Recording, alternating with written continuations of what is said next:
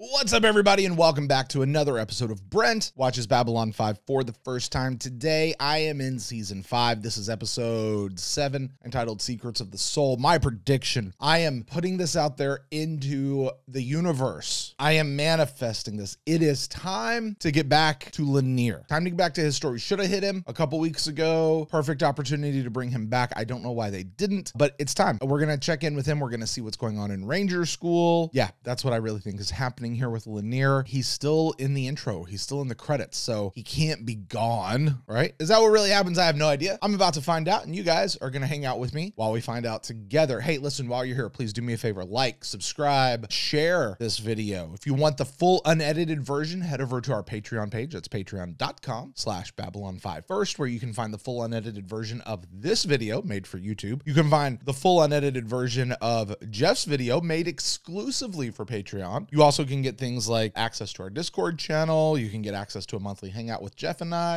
me, I guess it would be. You can become a producer in the show, all sorts of stuff. Get access to other fun content that we have going on out there. So you guys make sure you definitely go over, check all of that out here. Babylon 5 First. And with that, let's go ahead and jump into this episode and hopefully no Byron, because yikes. Although he's probably all over this episode. So, well, here we go.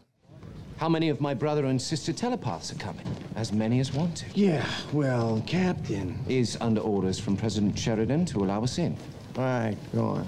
Come on, move, go. There does feel like there needs to be some sort of a limit. Lyta, can I talk to you for a minute, please?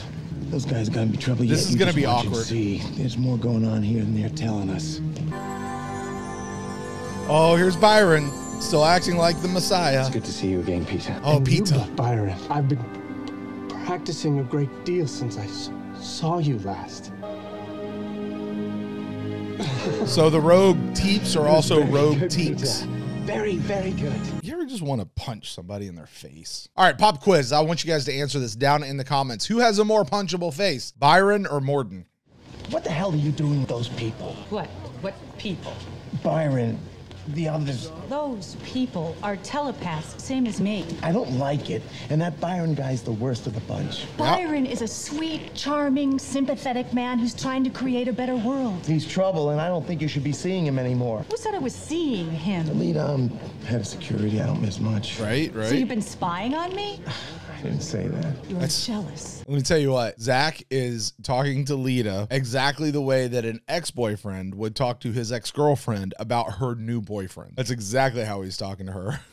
I may recognize that from personal experience. No questions.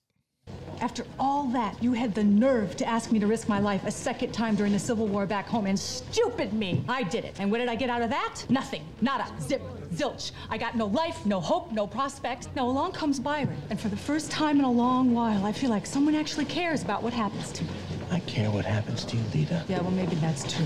But talk is cheap, Zach. Byron is putting his life on the line to create. Time out. You know, she brings up some good points here. She brings up some legitimate feelings. I would say she did a lot for folks, and she didn't get much out of it in return. I think that is very true. This also begs the question, I think, what do we owe to those who serve? What do we owe to veterans? What does a community owe to its firefighters, EMS, police? What do students and parents owe to teachers? What do churches and religious organizations, what do the parishioners owe to their pastors or their priests? The people that are living a life of service. What do we owe more than what they've already gotten? Like, what do we owe? I think it's a legit question that should be answered, and we probably don't take care of them enough. Although it also occurs to me that Lyta is kind of showing exactly how I think people get mixed up in cults. I don't have personal experience with that, but I take that back, especially with cults of personality. And certainly that is Byron. But it does show, I think, how grooming works. It shows if you show somebody some attention, you show them some love that they don't receive from elsewhere, and then you turn things into an us versus them. I mean, listen, she's talking about those are my people. They're just like me. I did all these things for you. You give yourselves a tribe, I think is kind of the buzzword, or it has been in recent years. Tell them that personality tells them how that you are the one, the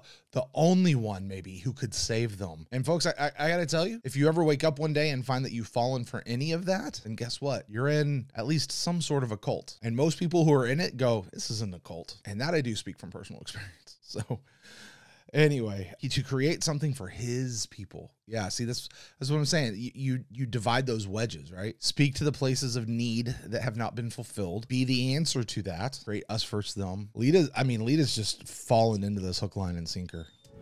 Would you build a home on a foundation you knew would not last? No, of course not. Then why should we use the same tools of violence and fear that they use? But when they do this, doesn't it make you mad? I mean, don't you want to strike back? Couldn't you just what's so funny? Do you know what you are? What?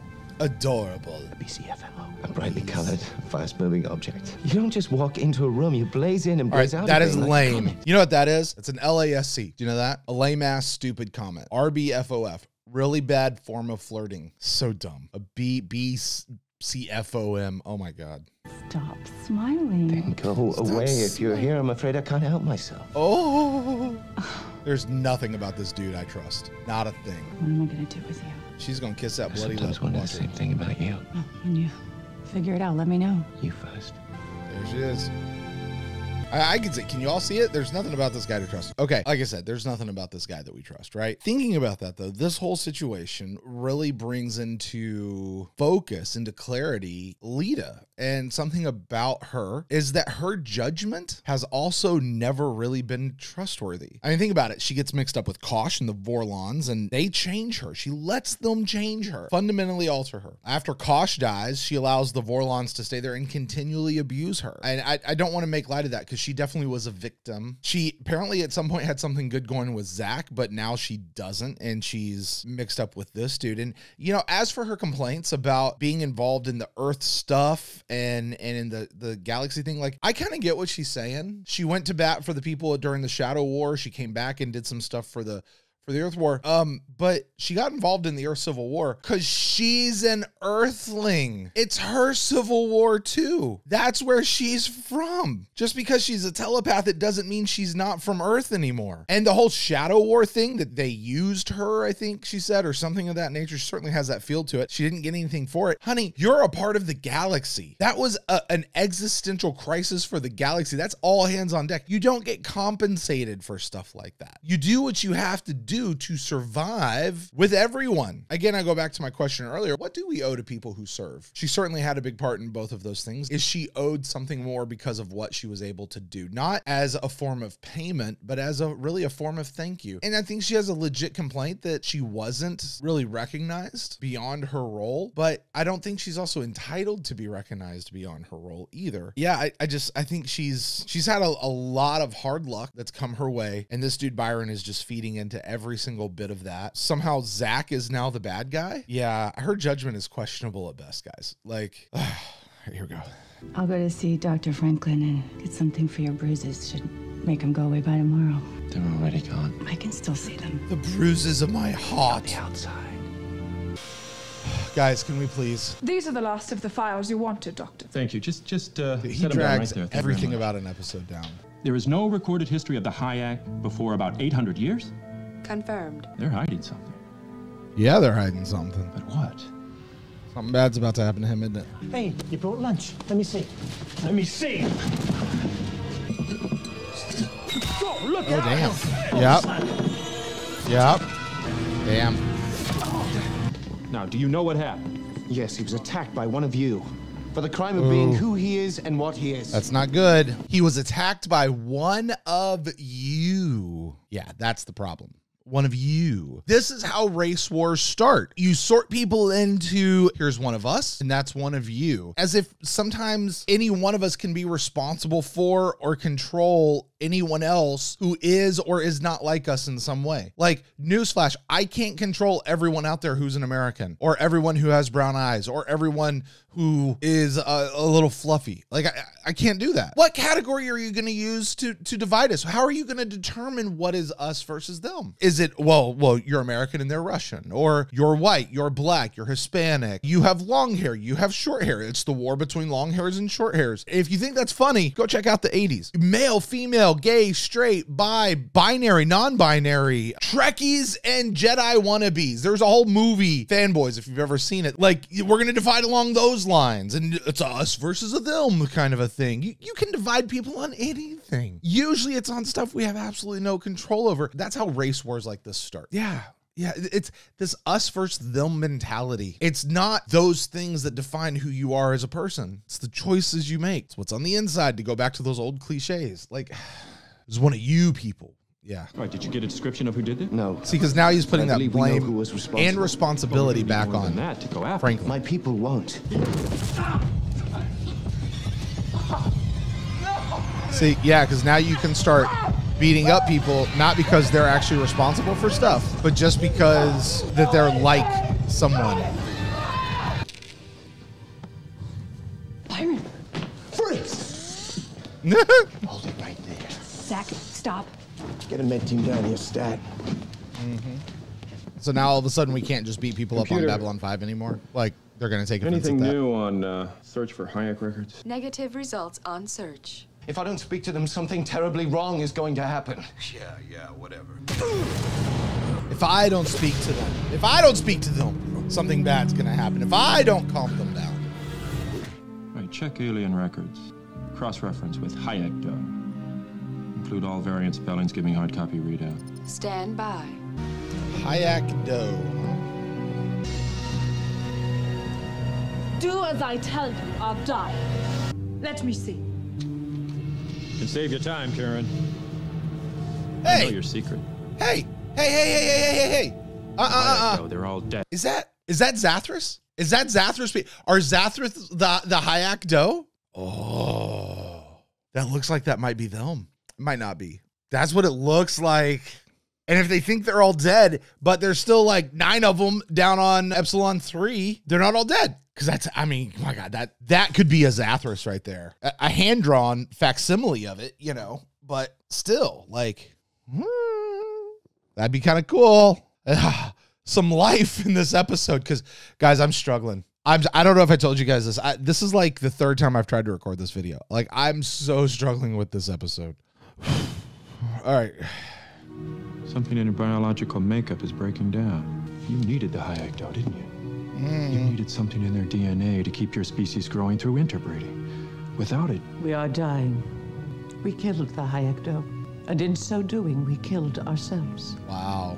It took us a long time to discover the cause, but now we are a dying people unless you help us. no. Wow. You hold us responsible for those who were killed, Yeah. Yes. even though we ourselves were not yet born. Develop a means of restoring it on a planetary basis. Too big of a job to be finished in my lifetime, but we could get started. Oh, May not work. he can't do anything, but now he can. But if you keep this a secret, nothing will be done, and your people, your race, will eventually die out. Let him go. But now that another has discovered our truth, we may as well acknowledge it. It is too high a price to pay to do otherwise. You know, hold on. I want to wait. I want to let this scene play out. If there's more. Perhaps someday you may forgive us for what our ancestors did. Yeah. Not my place to speak for the dead. Only forgiveness can come from the Hayek Doe. Too bad they're all dead. You know, I think there's a real deliberate message here. They eliminated an entire other race. Us versus them. Sound familiar? And now they're paying the price so many years. Scratch that. So many generations later. And so I think this is begging the question with the Hayek. Are later generations responsible for the sins of their forefathers? Are later generations still responsible for the sins of their forefathers, even if they help to cover it up or hide it and then maybe even come clean? But it's their shame. They're trying to figure it out as best they can. She asks the question, are we responsible for things that we weren't even born yet? It sounds dumb to me. I don't know about you guys. And here goes Dr. Franklin being better than you all over again, of going, yeah, but you covered it up, which makes you an accomplice after the fact. And he says, I can't do anything with you. And then he does stuff with them. Like, he launches a whole plan as far as how to help them, saying it's going to take a while, but we can do it. It's an interesting juxtaposition here, though, between what's happening with Byron and the telepaths and what they're seemingly trying to do, and then what happened in the past with the Hayek and the Hayek Doe. This is very raw, so hopefully I'll have this a little more baked by the time I get to Monday. But kind of where I'm thinking about this is, so Byron and the telepaths here are trying to form this us versus them mentality. Here's what you guys have done. Here's all the stuff that your forefathers put into into place regarding telepaths and has made such a hard life for us. He's wanting to move to a spot where he's cutting off contact between the mundanes and the telepaths. He's creating this us versus them. We're going to cut off this thing. Turns out they actually, for the Hayek and Hayekto, they needed each other. Do the humans and telepaths need each other? I don't know. We haven't seen that many generations down the line. It's like the Hayek and Hayekto are showing us where us versus them leads 800 years, 1200 years down the road. Kind of interesting. Like, here's what these guys are trying to do. And if you do it, here's what it's going to look like at the other side. Almost redeems this episode for me. Almost. Not quite. It almost does, though. Oh, look, Byron's in zip ties. They still have zip ties in the future. Got it. I suspect if you had not kept me locked up here all day, there might be one less dead body in your morgue. Please, try and remember that next time. Again with the Messiah complex. If it wasn't for me, I could have stopped it all. Oh, look, the Messiah has a private tent, and she walks. He's totally gonna bone her. Watch it. Are you sure you're gonna be all right?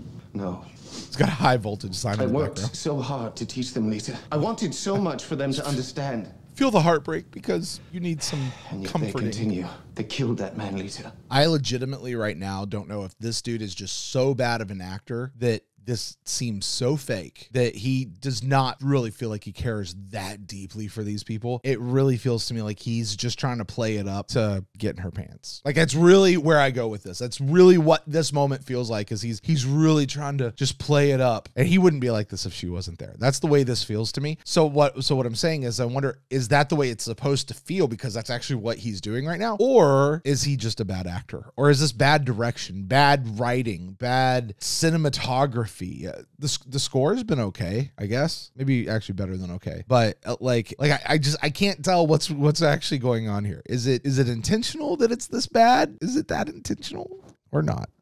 Then rest in me, even if it's only for a little while. Rest in me.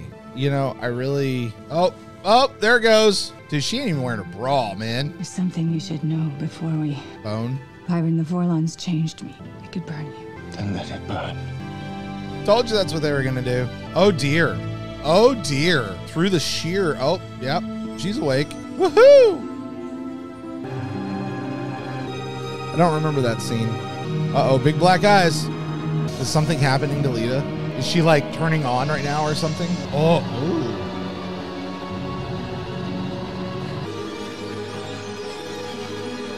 So are those fetuses supposed to be these telepaths? But I don't understand what they're trying to intimate here. That one kind of looked a little more Asian, just like this dude did. So those fetuses are supposed to be the telepaths, and then here they're growing? I don't understand. Are they trying to tell us that the Vorlons created telepaths? That they did stuff? Maybe even in all the races, that the Vorlons created telepaths? Is that? I mean, that would kind of explain why telepaths have a thing, hurt the shadows, I guess. That's weird. That one fetus especially really looked like the dude that it flashed to. Like, maybe the Vorlons, maybe they didn't specifically create each one of those, but as much as they started the telepath gene within humans? Or is it the Vorlons who've come in and made telepaths, and whenever a person gets pregnant, the Vorlons decide if that baby is going to be telepath or not, and they're the ones who go in and change the baby, the fetus. And so if the Vorlons aren't here, are there any more telepaths? These people are all peeping Toms. Every single one of them. It was the Vorlons. They created telepaths on 100 worlds. Hey! Interfered with their genetic development. Took people from their homeworlds and adjusted them over the course of the centuries. Yes. Because they needed telepaths in their war against the shadows. Needed us as cannon fodder.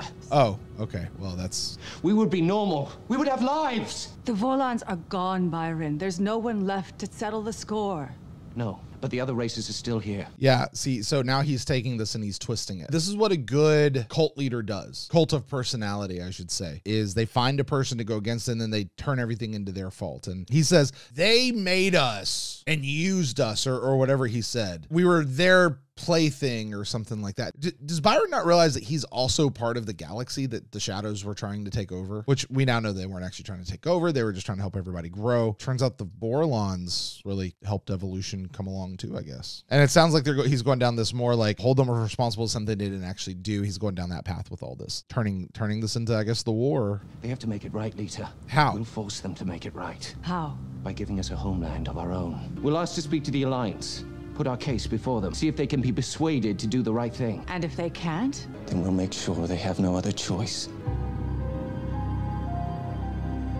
I mean, it's not an unreasonable request. It's really not, but it's definitely not healthy. It definitely puts things into an us versus them type situation. So, ugh.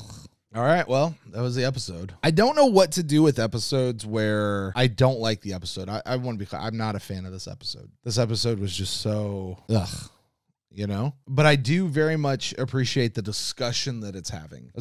I mean, anything here with Byron's just so hard to watch right now for me. Am I just biased against him? Like, I just decided I haven't liked him and I'm not going to like him no matter what he does, or is he just that bad? But it's disgusting what he's doing. Hey, listen, you guys tune in on Monday. I don't know. We'll see what Jeff has to say about this episode as well. Maybe he gets something out of it I didn't. Maybe he enjoyed it. Maybe he hates it just as much as I do. Hate's a strong word. I don't really hate it. I just don't enjoy it. Anyway, you guys make sure you join us on Monday. And while you're here, please like, subscribe, share the video. Head over to patreon.com/Babylon5 first to get all the behind the scenes footage that we do over there. And yeah, I guess I'm going to get out of here. I got to think on this one. I really got to think on this one. I got to let this one bake for a little bit because I do think that there's something really neat about the Hayek dough, and then what Byron's doing with his folks right here. Because I think they should serve as a warning to what Byron's trying to do.